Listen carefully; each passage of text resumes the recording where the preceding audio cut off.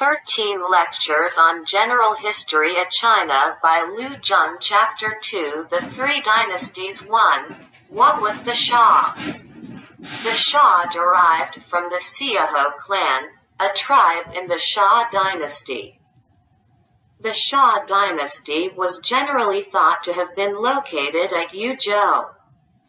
However, some still argue that it was either situated in the reaches of the river Han, in Sha County, Shaanxi Province, or at a more distant location. According to the records of ancient Chinese history books, the Shah dynasty, 2100 BC to 1600 BC, was the first dynasty in China and endured for about 400 or 500 years. Spanning 17 emperors, from Da Yu or the Yu the Great to Jia, and encompassing 14 generations in total. With its heartland covering the west of Henan Province and the south of Shaanxi Province. It possessed a large territory bounded on the east by eastern Henan, by Mount Hua in the west, by the Ji River in the north, and the Wai River in the south. There is little authentic extant literature relating to this dynasty. In records of the Grand Historian, Annals of Shah, Sima Qian only recorded a brief history, stretching from Da Yu, who was said to have reigned the 2100 BC, and his great feats in flood control to the fall of the dynasty, precipitated by the cruelty and oppression of its last emperor, Jia, 1728 BC to 1675 BC. In spite of his ruthless and fierce nature, Jia once pompously compared himself to the everlasting sun. His empire would not set at the end of the day, like the sun. Nor would it ever set, he claimed. Having suffered more than enough of his heavy oppression, the people cast a fatal curse upon him. If only the ruthless sun would set. Damn you to death, even at the price of our death.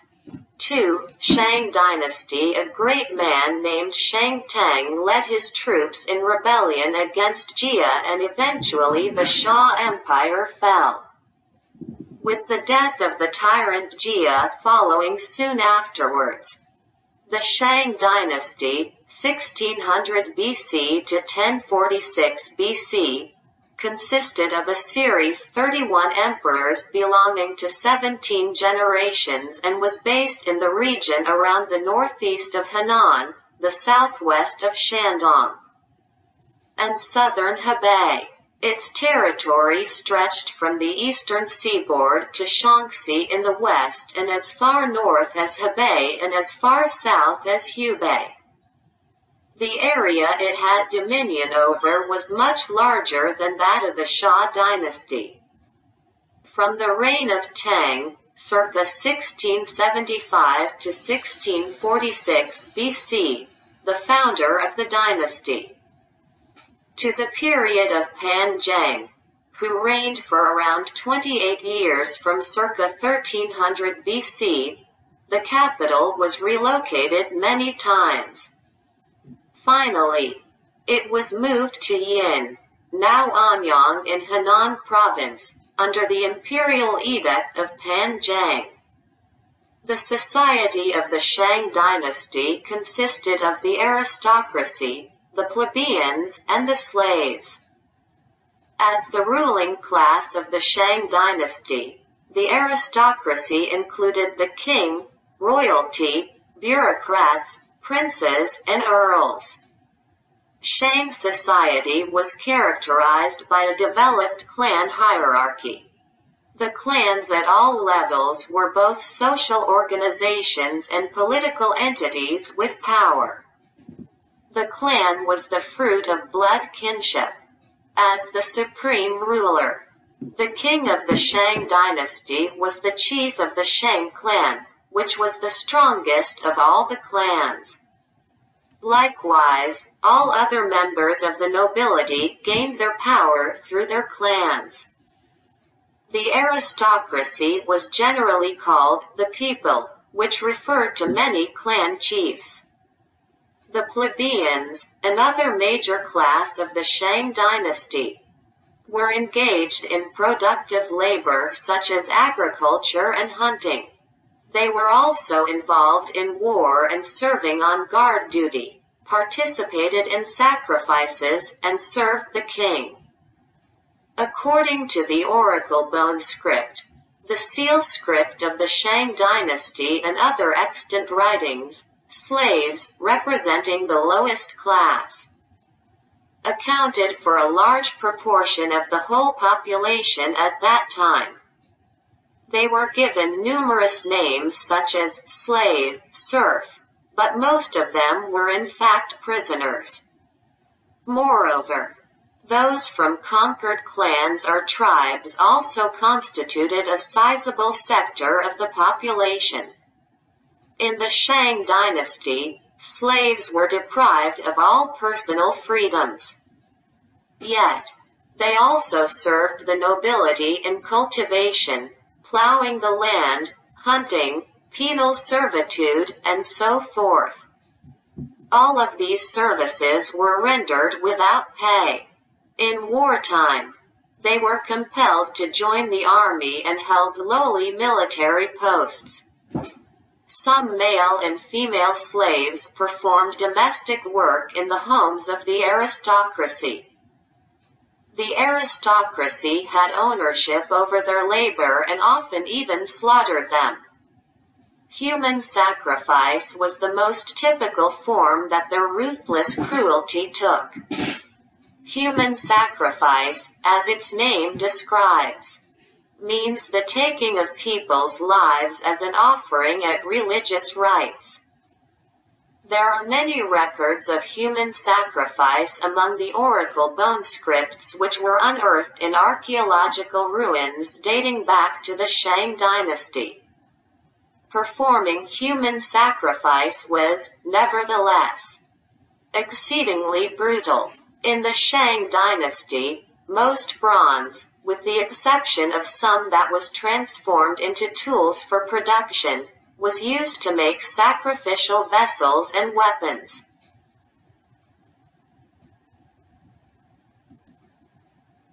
The last emperor of the Shang dynasty, Zhou, known as Di Xin during his lifetime, 1075 to 1046 BC, was confronted with the greatest obstacle, the rebellion of the surrounding tribes.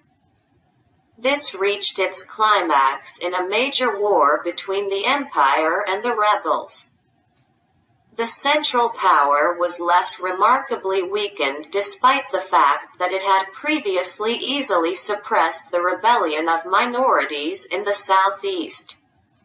Seizing this golden opportunity, the well-prepared tribe of Zhou annihilated the Shang dynasty. 3. Zhou dynasty. The Zhou was an old tribe that dwelt in central Shaanxi province and in the east of Gansu. The tribe had emerged since Gong Liu, also known as Duke Liu, relocated his capital to Bin City, now Zunyi and Bin counties of Shaanxi province. The city stood on the border between the lowest plateau of northern Shaanxi and the central Shaanxi plains. Under the leadership of Gong Liu, the Zhou tribesmen built thatched cottages, regulated arable lands, and developed agriculture. The economy improved and attracted people from the surrounding areas. After 300 years of laying the painstaking foundation, Zanfu took the lead, left, and settled in the Zhou plains at the foot of Kashan Mountain, now in Kashan and Fufeng counties of Shaanxi province. The new location was endowed with fertile soil and they lived there contentedly and peacefully. The Zhou was unable to rival the Shang in national strength when King Wen of Zhou, 1099 BC to 1050 BC, succeeded to the throne. In this way, he accepted the title Earl of Western Yin but was later imprisoned at Chengli, now Anyang in Henan Province, as is recorded in records of the Grand Historian, Annals of Zhou Dynasty. The Zhou tribesmen had no choice but to bribe the leaders of the Shang dynasty by offering steeds and beauties in exchange for the release of their beloved king. With his strength increasing, King Wen relocated the capital to Feng City, now on the western side of the river Feng in Cheng'an County, Shaanxi Province, and planned to overthrow the Shang dynasty. Upon the succession of King Wu, Duke of Zhou 1050 to 1046 BC, King of China 1046 to 1043 BC, the capital was relocated once again to Hao City, now on the eastern side of the river Feng. At that time, King Wu continued his preparations for an attack on the Shang dynasty. In the Western Zhou dynasty, 1046 BC to 711 BC, which consisted of 12 emperors belonging to 11 generations, with 2 exceptions. The throne passed from father to son. This dynasty possessed a territory that stretched from the eastern part of Gansu, its western extremity, to the eastern seaboard, its eastern extremity, to Liaoning, its northern extremity, and the Yangtze River, its southern extremity. The Western Zhou dynasty had the largest territory of any of the 3 dynasties mentioned thus far. After the establishment of the Western Zhou Empire, members of the Xia and Shang tribes were given the title of seigneur. Before that, the Xia and Shang tribes melded together when the Shang overthrew the Xia. As the Zhou toppled the Shang, all the 3 tribes found themselves in a melting pot. As a result, the modern Chinese nation began to take shape in the later Western Zhou dynasty. The Han, the main nationality of China, can be traced back to the Huashan nationality.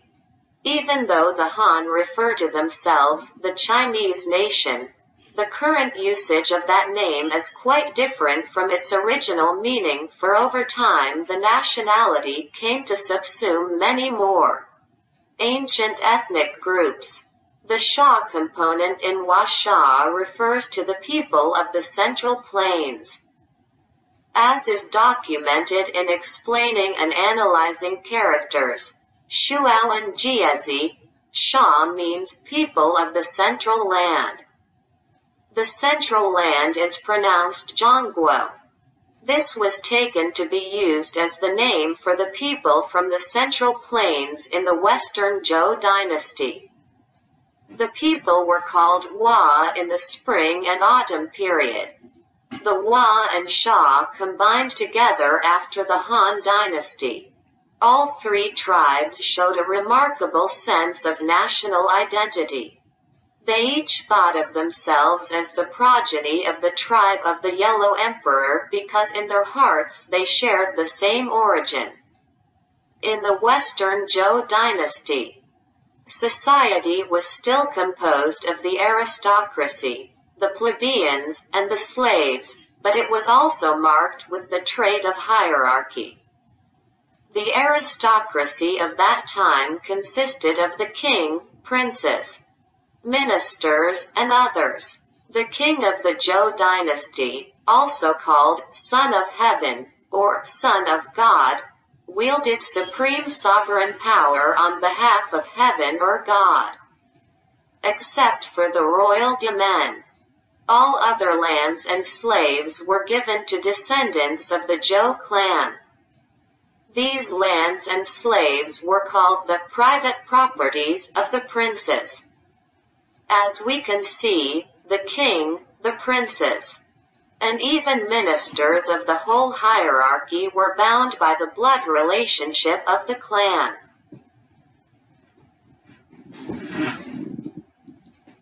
Beneath the aristocracy, there existed a class of plebeians known as the freemen.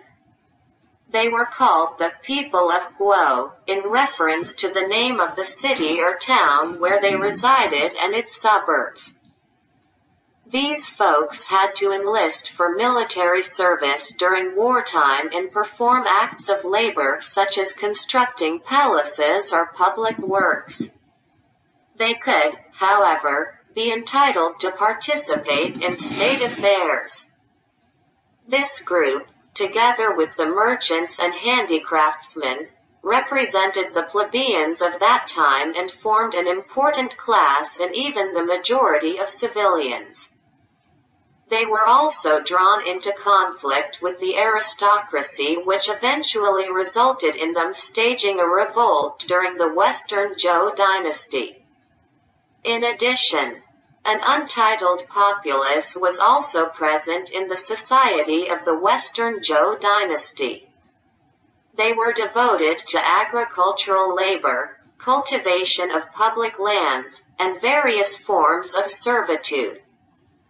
They were certainly unlike slaves because they possessed land and were engaged in agricultural production. The harvests gleaned from their own fields belonged to them. At that time, this class was relatively large. Slaves were situated at the bottom of the society and were given different ranks. They labored in agricultural production, handicrafts, animal husbandry, and so forth. Some slaves also performed domestic work in the houses of the nobility. Endowed with the culture established under the Shang dynasty, the Zhou dynasty initially imitated the Shang before overthrowing it. Notwithstanding, Zhou culture still retained its own features. Academics of this dynasty had open access to the aristocracy, forming the pattern of knowledge in government. Only the children of the nobility could receive education in imperial academies. Their syllabus covered poetry or lyrics for sacrificial rites, books, rites, music, archery, cart driving, and other skills necessary for the nobility. Furthermore, the Western Zhou dynasty had a feudal enfeoffment system whereby blood relationship depended on the marital system. It still retained the conventions of the Shang dynasty. Monogamy for the common people and polygamy for the nobility coexisted, however, with the slight difference that marriage tended to be more standardized with a set of legal or established rites. These ceremonies, which came into being in the Zhou dynasty, were basically passed down through the later long history of China. Nonetheless, the traces of the primitive marriage customs were still clear.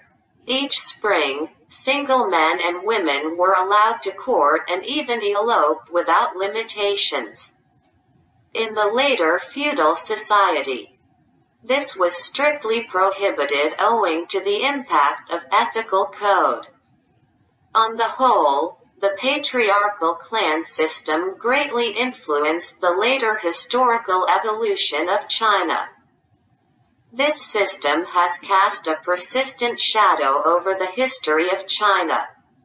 4. Social activities in the Xia, Shang, and Zhou dynasties during the Xia and Shang dynasties. Cities were the political centers and military fortresses for the central imperial state and noble. Defensive facilities such as high city walls, deeply dug moats, and intentionally utilized natural environments were designed for each city. The most important buildings within the city were normally palaces for royal and noble families and the temples for worshipping ancestors. Monogamy was the dominant rule for marital custom during the Xia and Shang dynasties. However, polygamy was very common among the noble families. Political matrimonies were an additional feature of noble marriages. During the Xia and Shang periods, imperial families would frequently marry a noble woman from another tribe or would send a royal woman to marry a person from a different clan in order to establish political relationships. Earthenware was widely used in the Xia dynasty, but bronze vessels became more widespread in the Shang dynasty. People in those periods mainly took food with their hands, but these were supplemented with knives, spoons, and chopsticks. The major food in the Shang dynasty included millet, white millet, wheat, and rice. Meat was generally derived from two sources. One was from domestic breeding animals, such as cows, sheep, pigs, dogs, horses, and chickens. Wild animals were counted as the second source. One remarkable feature of the Shang dynasty was the prevalence of the social consumption of alcohol. Alcoholism and negligence of state affairs undeniably contributed to the end of the Shang dynasty. People in the Xia and Shang dynasties highly respected their gods. No matter if the issue was tiny or significant, whether giving birth, burying the deceased, initiating a war, appointing government officials, hunting and farming, marrying a new couple, or worshipping ancestors, all affairs required consultation with the gods before action was taken. Moreover, it was believed that deceased ancestors were able to influence their offspring's fortune.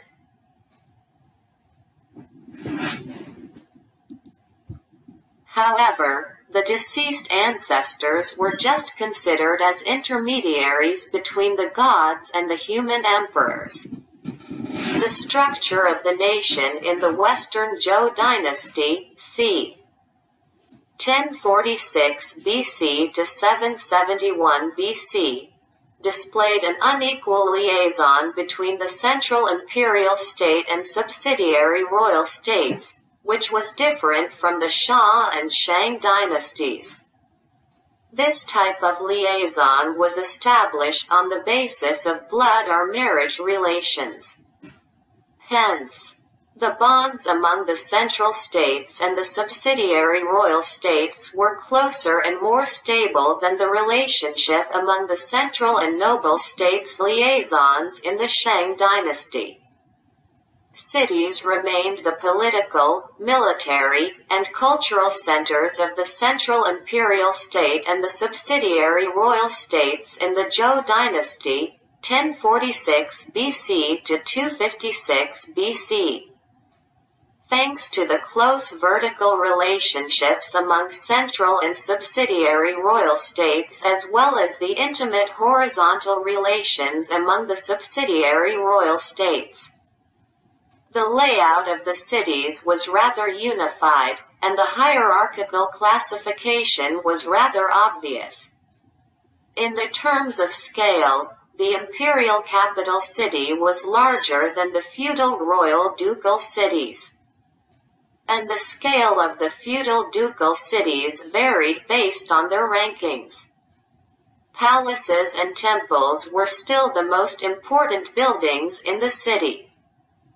Their locations in the city followed one simple rule, as a palace must be in the middle of a city, and a temple must be in the middle of a palace. Trade was active in all cities and handicraft workshops were located within each city. 5.